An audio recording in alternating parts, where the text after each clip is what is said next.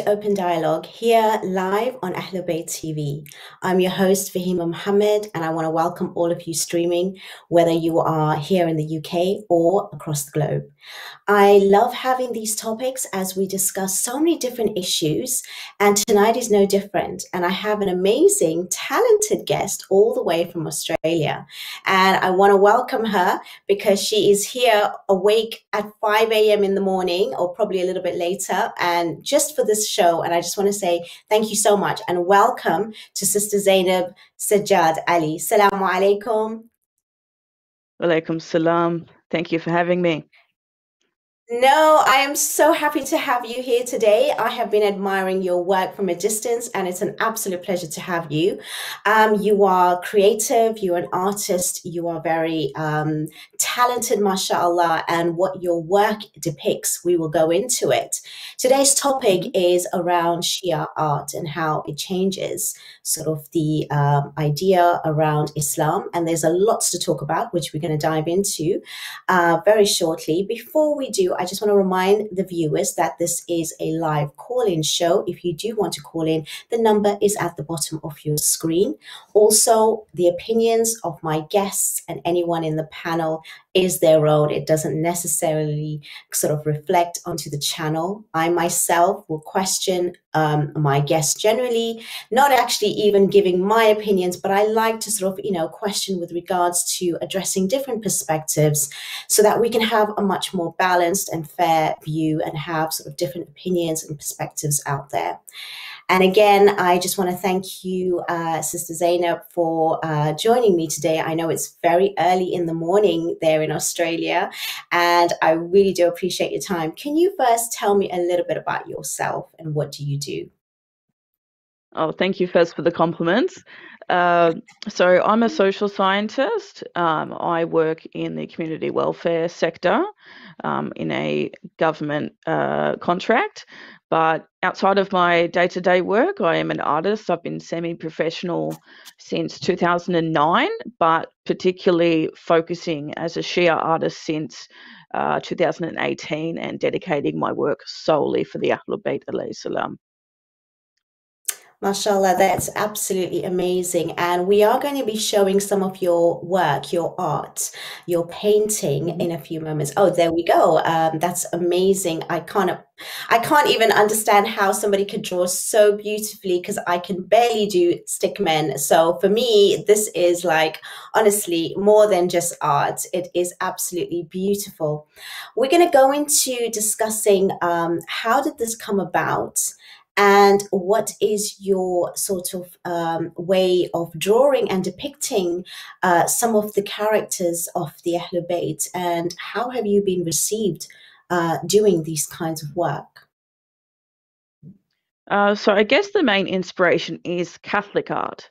So I wasn't raised particularly religious, but I do remember being quite interested in all of the Stations of the Cross in a church.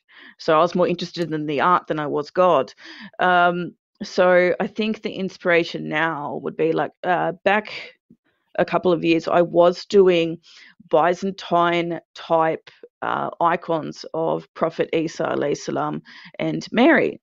And that was like, 2012. And then now I'm doing that style specifically for the Ahlebait. But the only difference is that I put in nebulas and galaxies in the background. And I do that as a reminder. I think the word in Arabic is Hercula for the realm of atoms. So about the spirituality of their station in the universe. And received because I depict the faces.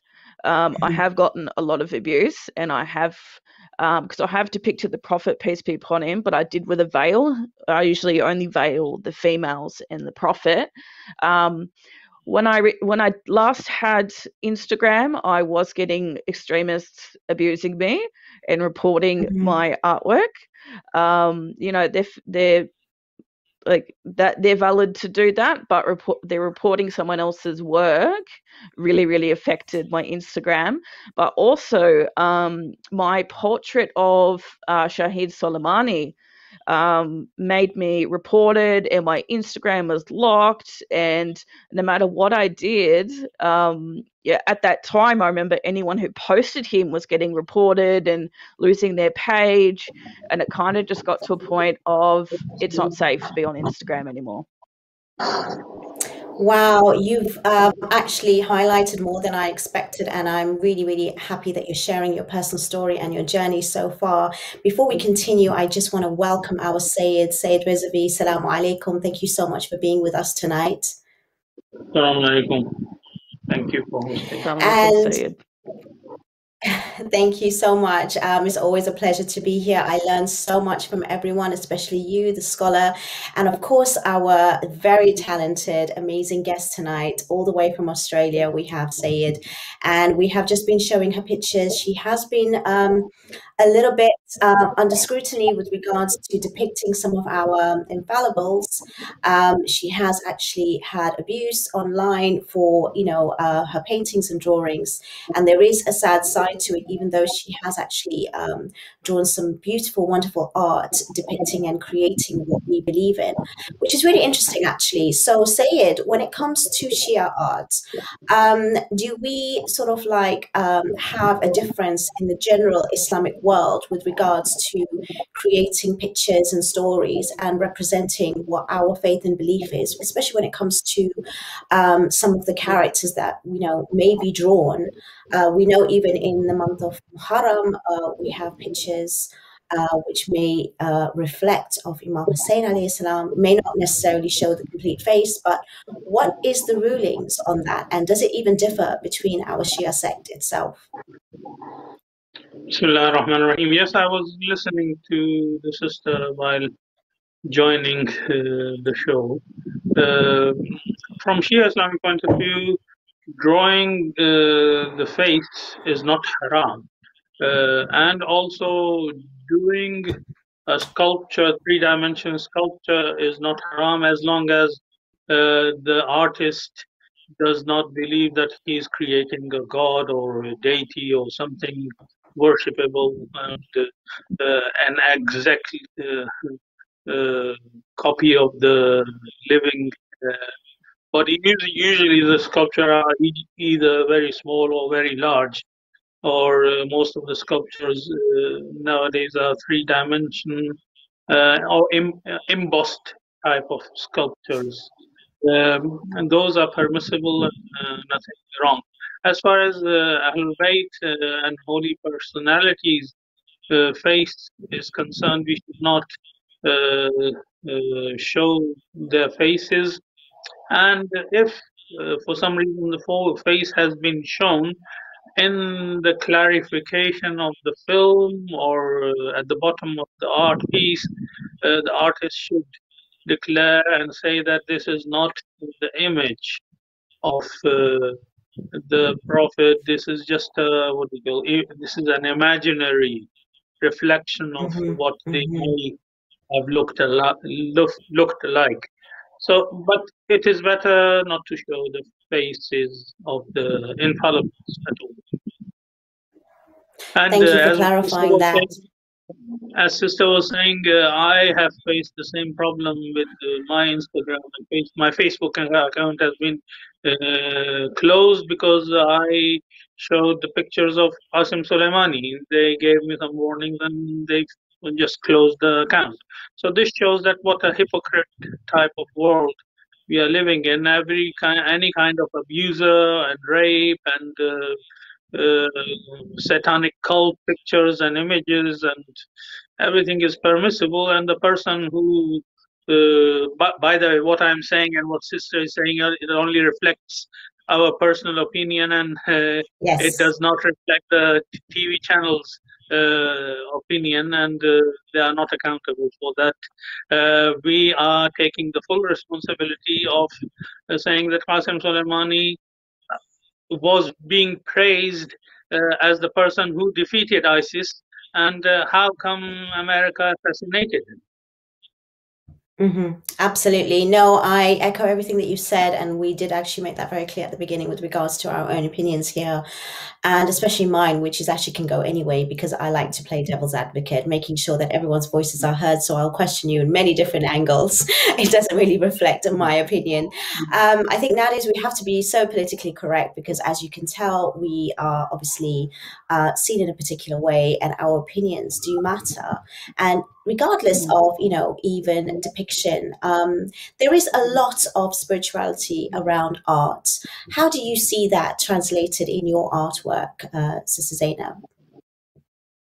So I'll just first up state that my marja is Ayatollah Sistani, and his fatwa about depicting the infallibles alayhi salam is that you must do it with a lot of respect, and you must I'm just reading it, it's quite wordy actually. That's fine. And when you do depict it, it can't contain anything that might detract from their status. And basically, when you're depicting them, as the Syed said, you're not saying this is exactly what they looked like. I have gotten a lot of flack for some of my imams having lighter skin, but it's more that I don't particularly have the talent to show the Noor. I'm not stating that they were light-skinned. At the moment, I'm depicting Imam Reza alayhi salam, and I modelled him off of a Somali co-worker. So if anyone has an issue with that, they can. But when it comes to the spiritual in art, I'll actually quote the artist Mahmoud Farsiyan. So he had stated about his work, which of the Ahlebait, but also because he had done a lot of work in the shrine. He said, and I quote, "As an artist with the blessing of their art can be in a state of constant love and connection with the one, being Allah. The internal transformation that follows this experience can take the artist into a much wider realm." So there's a lot of irfan when it comes to art, but also I will bring it up multiple times, is that Catholic art is so similar to Shia art. And in looking at Farsiyan's quote about spiritual and art, it actually reminded me of Pope John Paul's letter to artists, Pope John Paul II. And he said in the letter to artists, every genuine art form in its own way is a path to the inmost reality of man and of the world. The approach, therefore, is a wholly valid approach to the realm of faith, which gives human experience its ultimate reality. So you see that the similarities of the power of art to be spiritual is the same with our brothers in Catholicism. Very, very interesting. And you've done definitely your research on this. And I do really admire not just your painting, but your knowledge and talent as well. It goes hand in hand. It is absolutely beautiful what you do. Sayed, when it comes to having these kinds of pictures in our homes, there's a lot of people that may say if it was, even if it's not depicting the imams in particular, but of general pictures, say even of our family members, when it comes to, showing the eyes or it's animals, things like that, and it's not permissible. What is the actual rulings with regards to that? Well, as far as I mentioned before, that majority of the pictures that have been drawn, like Imam Ali, Imam Hussain, Imam Hassan of Panjitan, I mean the five infallibles, these pictures, or Imam Reza in some cases, their photo has been presented by some artists. And all of them claim that this is what they saw in their dream. And they are reflecting the image that they saw in their dream. And they're not claiming to be the exact image of Imam. And also in historical books, a lot has been said about Prophet Muhammad's image, how he looked, and Imam Ali, how he looked, and how Imam Hassan, Imam Hussain, and others. But still, that does not give us excuse to say that this is the exact image of the holy Imam or infallible. So we have to be careful. But as far as the room where we pray, as long as the picture of anyone, even our family member, should not be in the direction of Qibla, and especially in the area where we pray.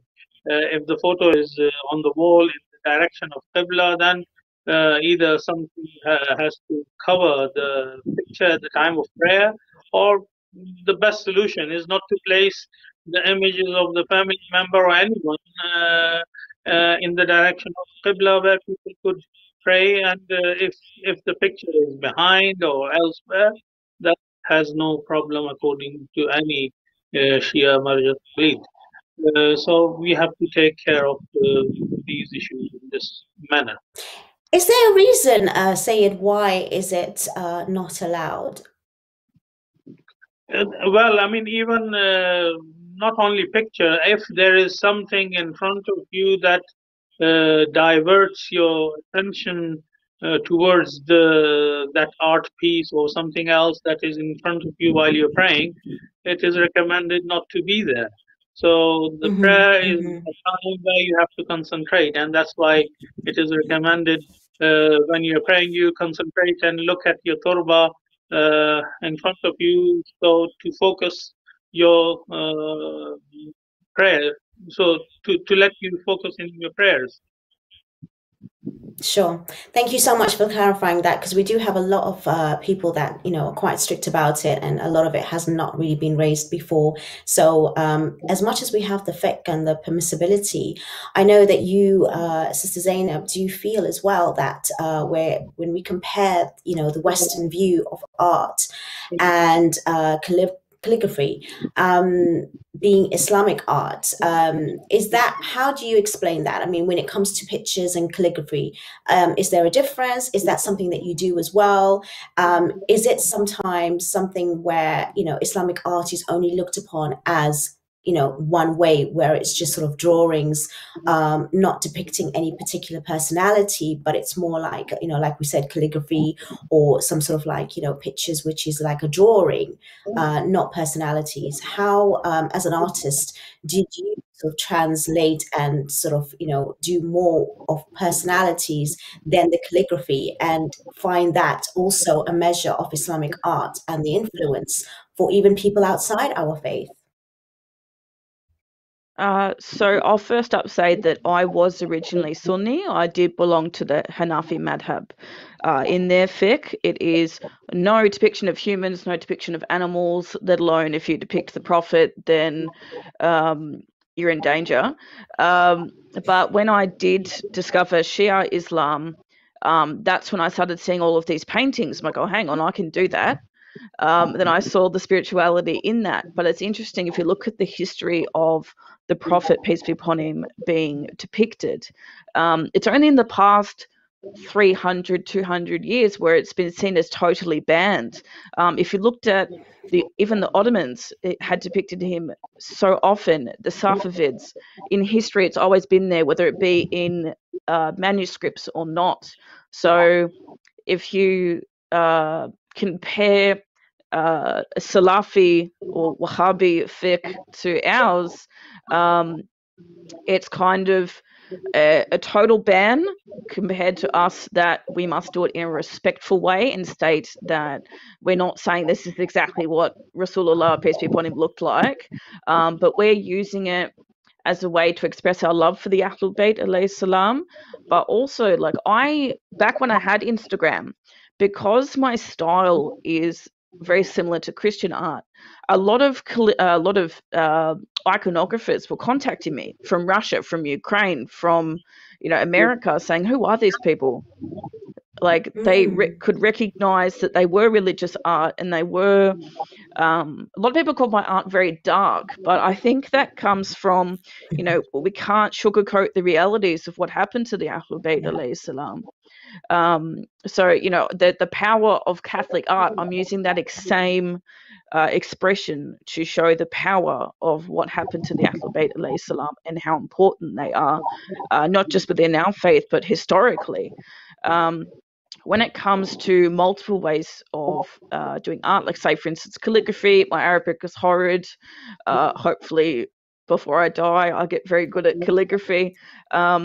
But in the contemporary sense, if you look at painters like Hassan Ruhul Amin, his work is absolutely beautiful.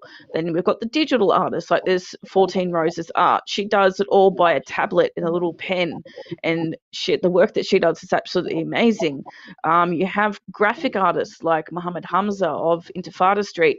He's actually doing a graphic novel about Karbala.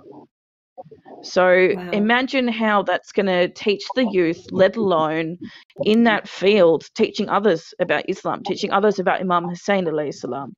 So there's a lot of power when you go out of, because Islamic art is always seen as architecture and calligraphy. And then in most Western English books, Shia art is mentioned in perhaps a paragraph. And they always mention the Safavids.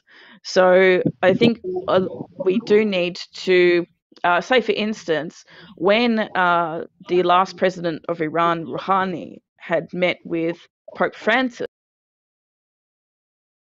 Ayatollah Sistani had met Pope Francis, he gifted him a book of Mahmoud Farsian's prints of his artwork. It can create the most interfaith dialogue you've ever thought of. If a president of all gifts gives to the head of the Catholic Church a book of our religious art, then I think, like, obviously Rouhani understood the power of that and how it would affect a Catholic. So I think that every other way that we're expressing ourselves, not just through the traditional forms of calligraphy, there's metal workers, there are even the people that do the weaving of the tapestries are now Husseinias, even they're artists. So we have to really think about everything we do that expresses our love for Allah subhanahu wa ta'ala and the infallibles alayhi salam. Wow, that's amazing. And you've really given us a history lesson as well as forward thinking, because I think, as you mentioned, the most important word there is the power of art. And my takeaway from this is that it is powerful, and it's powerful more than words. And a lot of us may not listen, but we will visually remember something, and it will actually tell a story. And these are the kind of things that we remember, even if we are studying. If we depict something in a picture and in a story, we kind of move forward into having better memory and sort of understanding. Now, Syed, do you think that our youth should be encouraged with more Islamic art? I mean, we have lost ourselves a little bit, especially as we used to be in the forefront when it comes to these kinds of professions and expressions and things like that? Or do you think that because everything is so like permissible, not permissible, or we're so scared of expression in a way which is according to the faith, according to what is permissible, but people are obviously translating it very, very negatively, as our sister has mentioned as well. She's doing it as a for translating our faith, and the fact that she's been contacted around the world, with that, she's actually giving da'wah, which actually we will come back to on that point. What is your thoughts on this, Sayed, when it comes to us, being quite held back now, even with what we say, what we do, with regards to the drawings? Because again, is that also opening a can of worms that we don't want to enter into? Or can we actually do a very safe way, as well as, expressing ourselves, so that we can actually have more connections and build more networks amongst even people outside our faith? Art plays very important role in spread of the message. And I have said this repeatedly in my interviews and programs in different universities as well, when I was asked this question, that if you can transmit the message of religion in the local art and local language, that means that the future of that religion is guaranteed in that part of the world. Look at Persia.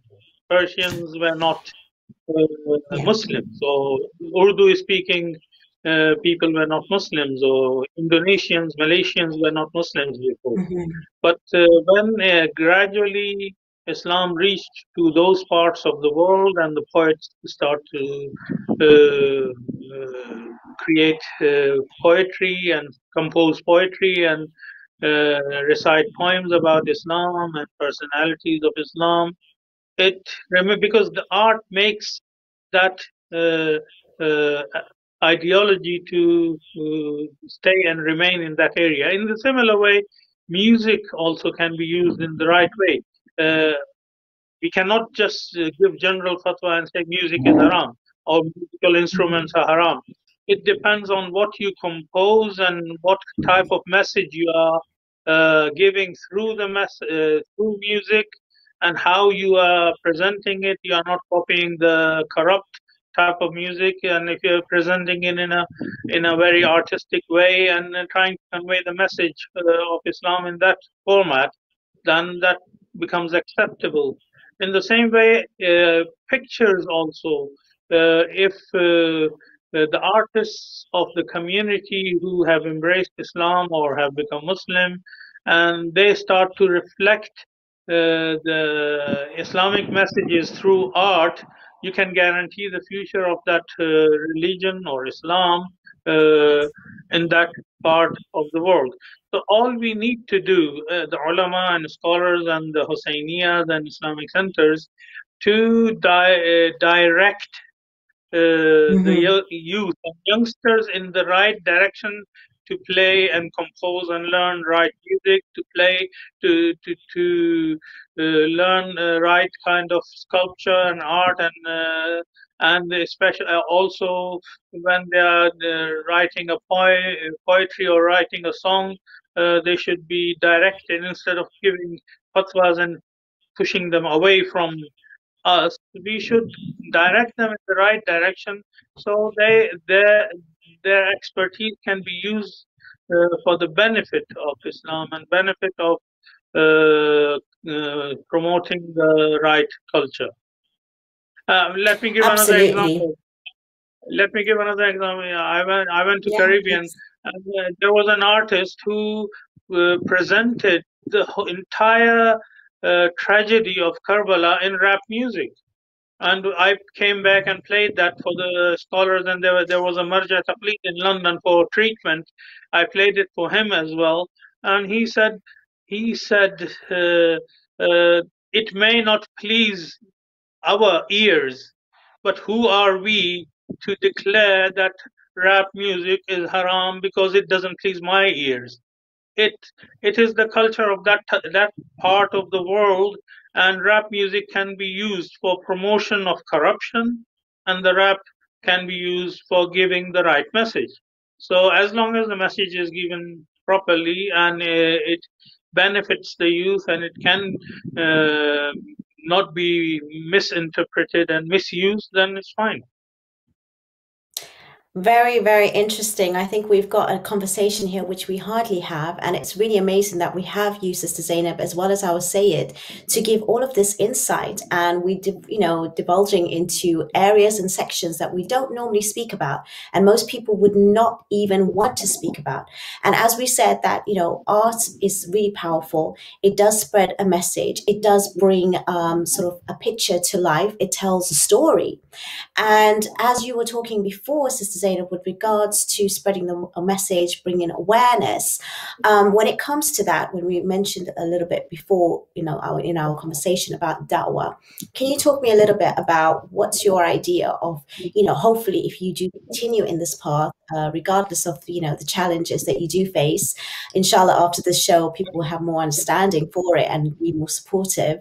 But how would you see this as a way forward to actually create more awareness and actually bring about more of the message, especially when it comes to our Ahlebait? So when it comes to dawah, I still am plugging the Catholic thing, because it was only art that saved Christianity. During the Dark Ages, no one could read. No one understood Latin. And people understood the stories of the Bible by the artists representing it. Art actually did save the faith. So if you think about Shia art, I'm not doing calligraphy. You don't need to know Arabic or Farsi to understand what I'm showing you. And say, for instance, there was an American Orthodox artist who did ask me about my artwork of Imam Hussain alayhi salam. And she said, "Who is this man? It's a very powerful artwork. Can you tell me about it?" So, art doesn't need to speak. doesn't need to speak. It's just everyone in their own imagination will take from. That's why I do a very emotive pieces, and a lot of people get very annoyed by it, because in the traditional art that you would see in like Iraq, it's always very beautiful imams with no expression on their faces. But as soon as you give expression on the faces, as I did with Imam Hussain alayhi salam, people can feel the power of what happened and the sorrow of what happened. So you know, if it takes me getting a lot of abuse, but I still taught one American Orthodox lady who was an artist herself, I still taught one person who Imam Hussain was alayhi salam. Amazing, absolutely beautiful. What would you like to see, Sister Zainab, when it comes to our youth with the message? And how would you like to, you know, give some sort of like practical tips, advice, even with the ones that are sort of like, you know, quite critical, abusive, negative? How would, you know, you like them to even, you know, understand what you're doing and what does it mean, regardless of even how they feel and their own sort of permissibility with regards to their own sect or, you know, whatever they follow? How would you want to address it? You've got a chance here live on, you know, Ahlebait TV. What would you like to put out there so that we can send a message, we can, you know, understand what it is, you know, from an artist's mind, and what is, you know, what is behind it? Because like you said, it doesn't need words, but I think sometimes when people don't have the understanding and then openness and awareness, maybe something underneath the art or underneath the picture. And now, because we are here on a live platform, maybe you can highlight that. And I'm giving you the chance to maybe, you know, give some sort of like, you know, insight, some information. What is it that you want to say to these people who are negative, who are scared? Again, I think fear comes from lack of a bit of information and knowledge, as well as, you know, a lot of other things that may come to it. So what would you like to say to these kinds of people? I think creativity does take a lot of courage. So I would mainly like to teach people that it doesn't need to be perfect. It does not need to be perfect. You always start somewhere. But what I like to tell people, it doesn't matter if it's a film. Say, for instance, there is a photographer in Sydney, Tom Toby. He does all of these portraits every year for Arba'in. And the power of those photos. A lot of people do, you know, film work. As Syed said, that there was a rap song about the Imam alayhi salam. So any way that you could possibly create something that isn't that either depicts or gives respect to Allah subhanahu wa ta'ala or the Imams alayhi salam, and the Prophet, of course, peace be upon him. If anything you do that is respectful and you want to express your love for them, then go for it. There is creativity does take courage. A lot of people are like, oh, what if people don't like it? What if it's not good? It doesn't matter whether it's good or not. What matters is that whilst you're making an artwork, you should feel a connection. You should feel a connection, because Allah loves beauty. So whatever you're doing to actively, it's for me, it's a form of dhikr. For me, it's that I go into a spiritual state when I'm painting. So, you know, there's a quote that says, an artist prays by painting. So as long as, you know, it doesn't matter how good it is, as long as you're doing something and you're thinking of Allah subhanahu wa ta'ala and whoever you're trying to depict, you're doing so respectfully. Not just as an expression of love, but whilst you're doing so, you do feel that deep spiritual connection. Definitely. Syed, same kind of question. What would you sort of say to the people that are not really artistically viewed? They don't understand that even if you look at a picture, it can say 1,000 words, and those words can be different to each and every individual, because expression is obviously, you know, very individualistic.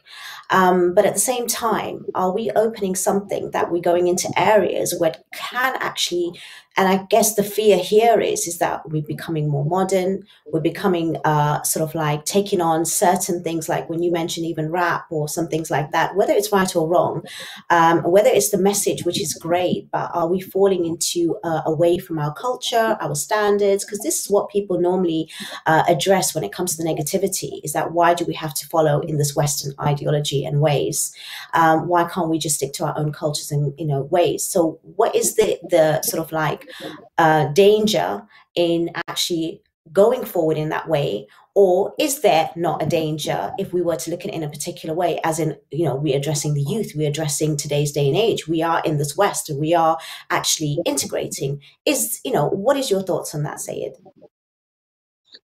Well, as Sister was mentioning, we as a Muslim community, especially Muslim leaders, have to direct the people in the right direction so the art can be used properly. While I was in America, a convert brother who was expert in showing the battlefields of World War One and Two in 3 dimension images, like he would bring sand and soldiers and horses and create the scene on the ground. And he asked me, Ashura is coming. I have this expertise. Can I use this to show the battlefield of Karbala and invite people on the day of Ashura to see it? And then I will explain to the children who is who and what is happening here, and where Imam Hussain placed his camp and how the battle took place and where he was killed and this and that. I said, yeah, there's no problem. And he created, and I'm sure children during that year learned more from that art than my speeches, because I was giving the speeches. Half of them were not understood because I was using a lot of Arabic narrations, and people cannot imagine when you create when you make it visual for them, like make a film or present it in with an art that remains in their mind. It becomes like a carving on the stone. That child who had seen the scene of Karbala in that Islamic center in Huntsville, Alabama, would remember that forever and for the rest of his life. And same thing happens with the films. I mean, we should encourage our youth and youngsters to come forward. Actually, today I received a call about Ahlebait TV, and they were saying that, can you, Maulana, please tell Ahlebait TV to not just have talk shows and only speeches of the scholars. They should invest something on children's program, art, films, dramas, quiz shows, and other things. So it becomes interesting for others, and children can benefit from it. So that's an indirect advice to Ahlebait TV as well, that they should more on art. And maybe nowadays everything is possible online. We can ask the sister to have online art classes through Ahlebait TV channels, and I'm sure people. I know, I would love that. I would love that personally. I certainly need to learn how to draw, I tell you. Finally, I just want to thank you so much, Syed, for that. That was really enlightening to hear you speak about that and clear up any sort of misconceptions about us moving forward in a direction, obviously with direction, with guidance. That's definitely needed. I just want to give you a couple of minutes first. Sister Zainab, we have come towards the end of the show very quickly. I just want to say to also the viewers that please do reach out to her. Whatever you do have negative, I'm just telling you here, we do support you. I love your work, and inshallah you continue. Please tell people of your website and how to get in touch with you, how to buy your paintings, and to learn from you. As I think what you do is absolutely amazing. It's very inspirational. I'm so happy to have you on the show. So take it away for the next minute or so with your details and any final thoughts before we end. Thank you so much, sister. So I do have a Facebook, either my personal one under my full name, or I do have a Facebook page for my art, which is The Painter of Infallibles. I also have a website, which is thepainterofinfallibles.com. But I do notice I'm getting more communication through my page at the moment, so whichever way the people prefer. I do ship worldwide. I have the picture of Lady Zainab that showed up earlier. That's in the Bronx. That's in New York, and it wow. baffles my mind. There's Imam Sajjad pieces in London, and that same brother, actually I'm working on a commission of Imam Mahdi alayhi salam for the same brother who bought my Imam Sajjad alayhi salam painting. You know, I'm sending another painting off to Canada. I've got multiple paintings in Canada. So alhamdulillah, I'm able to not only earn halal money, but I'm also able to, you know, if it's in your house and you have a visitor, it doesn't matter if it's a mailman. They come into your house. Oh wow, what's that? Who's that? So that's what I like. And then also the company I deal with Pack and Send, they're an Australian company. They have said that they can ship to Iran and Iraq. They've got no issue with it. And even the men who come from Pack and Send to come and pick up my artworks. Oh, who's that? Why do you paint that? So it always creates very good discussions and dawah as well. But I'd like to finish off by just saying thank you for having me. And also I do need to shout out to one person, Hussain Maki. Through him, I was able to sell artworks overseas. And I think as a community, like the community's been amazing, especially in Melbourne. The Baraka programs has purchased a couple of my artworks to be prizes for the kids with quizzes. Amazing. So alhamdulillah for the Melbourne community as well. But you know, it shouldn't just be about me. We should be encouraging artists, doesn't matter if they're kids, from every single community to express themselves, so that we have a new generation that can use our art spiritually as well as culturally. Absolutely. Thank you so much, Sister Zainab, all the way from Australia, joining us at very early hours of the morning to make sure that she's here live on TV to talk to us. Thank you so much, Syed. Please do reach out to Sister Zainab for any sort of her work. Thank you so much for listening tonight. It's been really pleasurable to have this discussion. And I do thank you all for your support.